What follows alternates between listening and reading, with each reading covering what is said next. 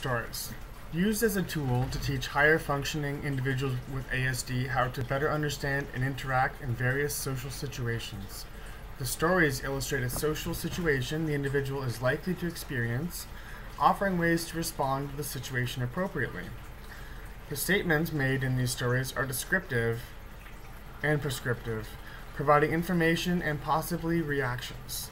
Less emphasis is given to directive statements or affirmative statements which explain what is socially acceptable to do and why. Stories should be presented in text form, with pictures being added if necessary. The stories should be practiced until learned. Role-playing can be an effective tool. PECS, the Picture Exchange Communication System.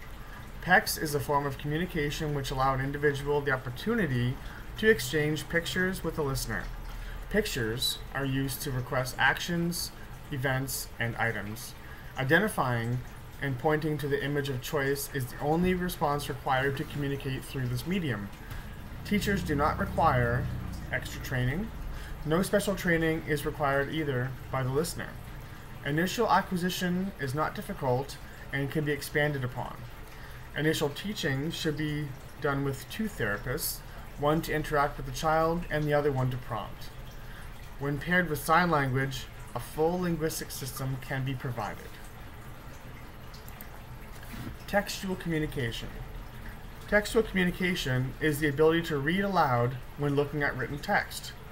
It does not mean that information being read is understood. Visual stimulus, the written text, is the antecedent which controls the response. The point-to-point response is not matching, as the response is verbal, but the antecedent is visual. Social reinforcement would be the consequence. It is likely that the allowed reading is for someone else. Rule cards. Rule cards state the behavior expectations of the learner during a given activity or situation, presented to the learner before the activity/situation occurs. Can be used during an activity/situation as a reminder or prompt if the learner is not following the rules. As the learner successfully demonstrates the target response, the use of the rule card should be gradually faded. Teaching procedure. Therapist reads rules to learner before activity. Therapist prompts learner with rules during activity if learner is not following the rules.